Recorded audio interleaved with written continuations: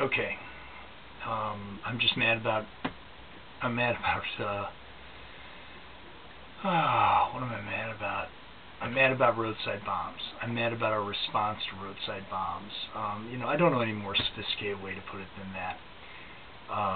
The enemy that we're fighting in Iraq invests a couple dozen dollars in what it takes to create a roadside bomb.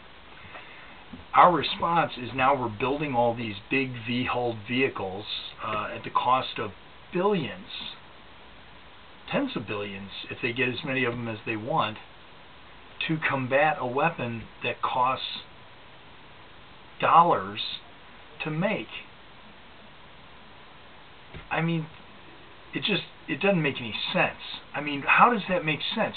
Where else in the world, would you make that kind of economic evaluation?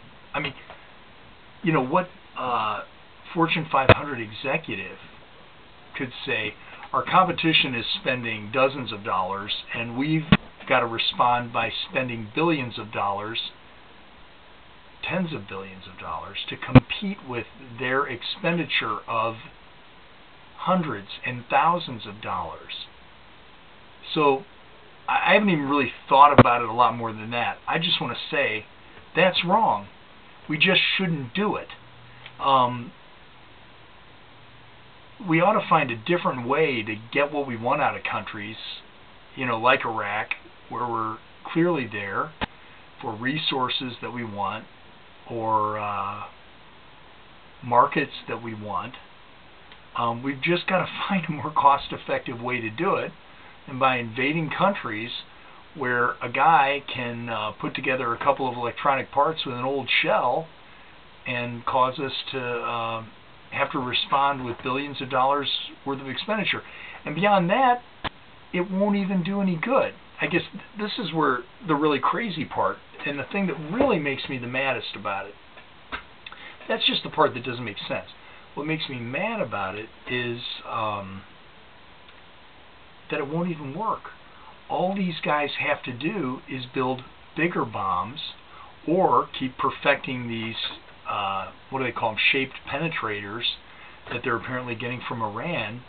So in other words, now they may have to spend a few $100s and they can blow up these bigger tens and hundreds of thousands of dollars vehicles. So, I mean, it won't even work. So here we are, just like in Iraq. Why don't we just get out? We're throwing good money, good resources, good human beings after waste, for nothing.